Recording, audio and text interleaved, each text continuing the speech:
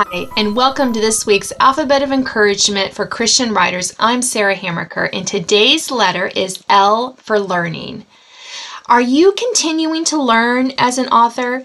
Do you take online classes? Do you go to conferences? Do you read blogs about craft, watch videos about improving your craft or the business of writing or marketing?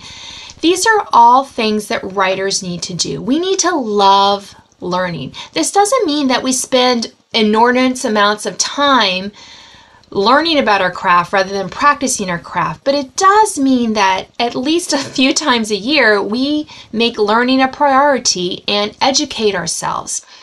This can take the place, like I said, of online webinars, of online conferences, or in-person conferences as well. Use these opportunities to learn, to expand our minds, to learn from other writers, learn from other business coaches, learn from a whole wide variety of people about our writing and our business. You'll find that the more that you learn, that it will spark ideas for stories and ways that we can improve. I hope you join me next time for another letter in our Alphabet of Encouragement for Writers.